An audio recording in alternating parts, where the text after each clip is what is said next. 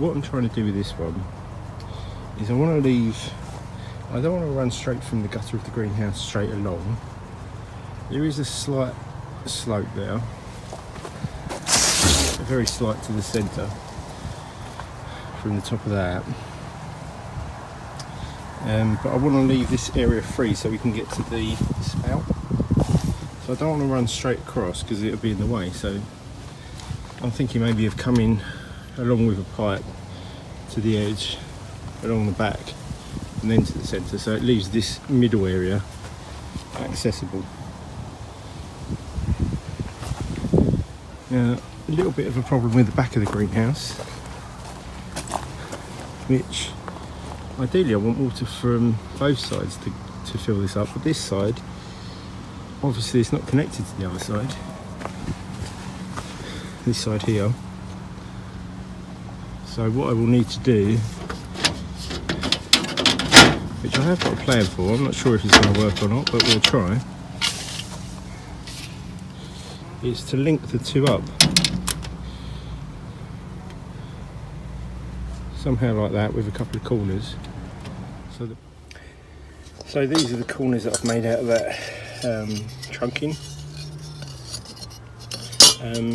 What I've basically done is I've used an angle grinder just to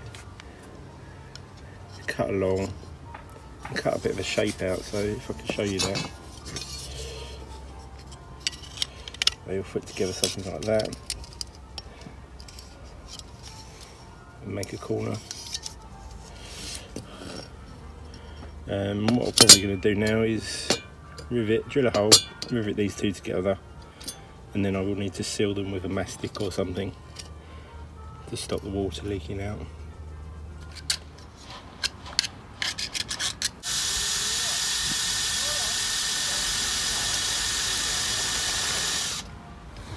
So to show you the corners in place. So what I've done is just bent out the corners, the sides a bit, so when they fit in,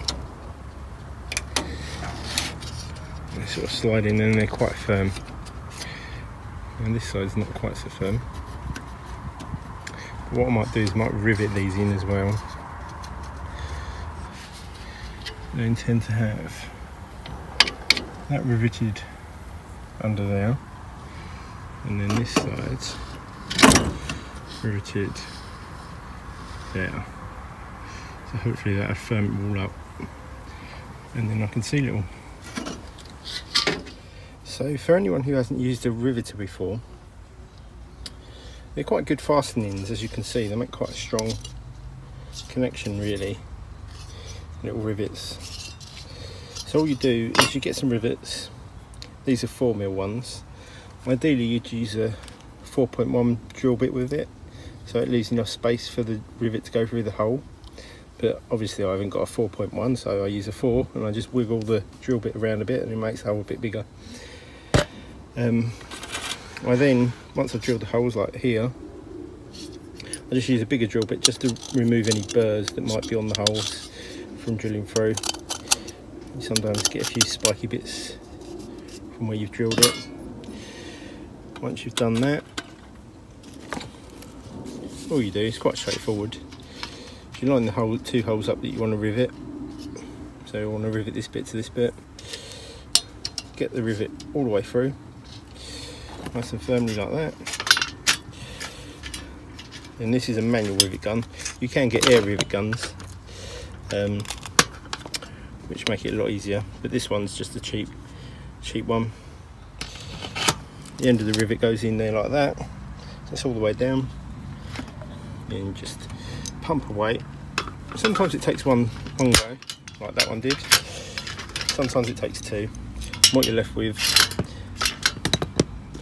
is a rivet nicely in the hole like that, nice and firm.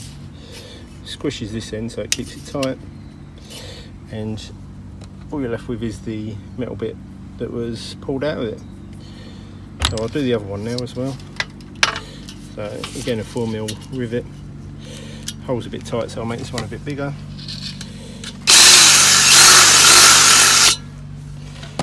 Just like that. Rivet neat, it slides nice and tightly in then.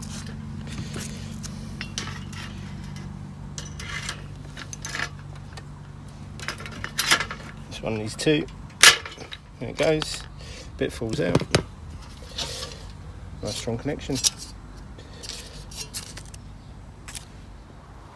And this is it in place, so I've riveted it all together. As you can see, it's much more stable.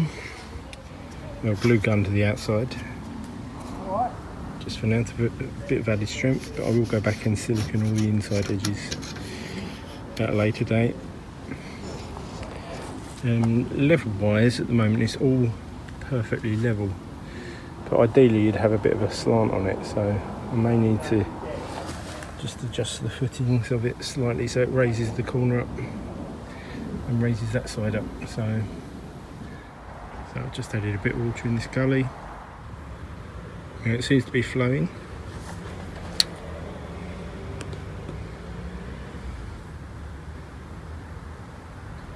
You can see the water doesn't quite want to get over this little bump. Even the rivets, look, the top of the rivets are dry, but the water's definitely above the rivets.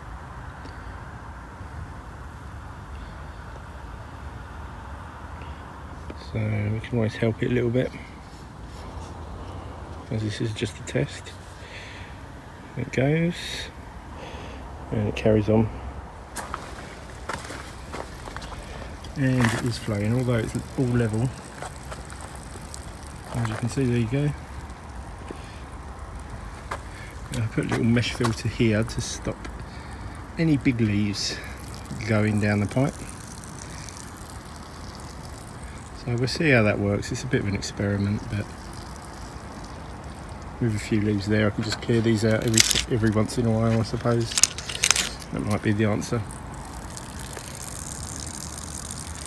And all I did was use the same metal trunking.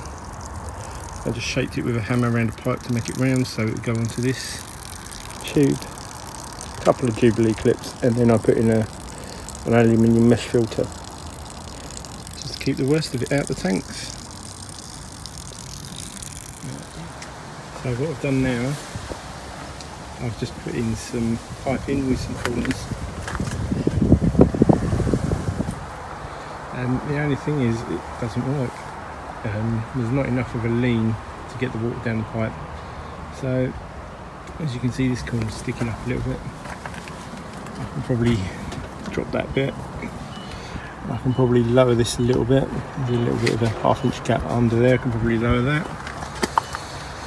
And the only other thing I can do, I can't really lower the butt anymore because of getting a watering can underneath it. So the other thing to do is raise the greenhouse slightly, which is quite feasible to do. We've got another base there, that square rectangular one could easily slot under this one, so it might be what we have to do. Give us an extra 4, 5, 6 inches or so, and then that will be plenty of a drop. So as you can see, the greenhouse has been moved temporarily while we slot in another base. All for another 5 inches of extra slope. So this is the finished greenhouse being raised up. As you can see, I've got a nice slant now, a nice slant along the back, and now a nice slant to the tank, so much better. And while I was at it, I made it so it would slope much more on each of the sides. You can see it's a nice lean now. As you can see, there's still a leak, but I haven't siliconed any of it yet. So I've just used hot glue, which would not be sufficient to seal it. So I used some silicone, but as you may be able to hear in the background,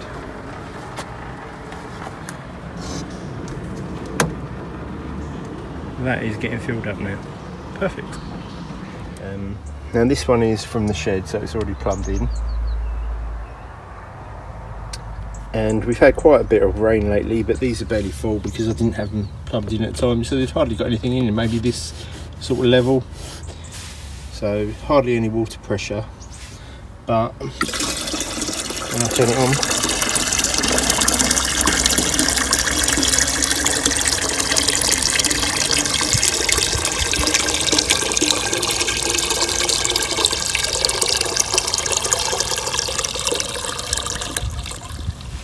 as you can see, that's not too bad. I think once it gets a bit more height, a bit more water in it, the pressure will push it out a lot quicker. If we compare this to this one, which I put in a few years ago, I'll show you how quickly that fills up.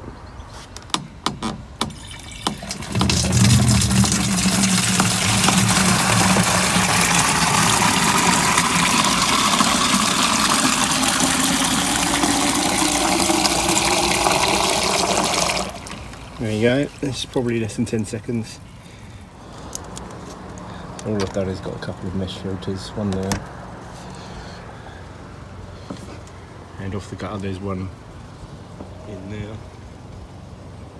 I don't know how well you can see that. So let's see how long this takes to fill up.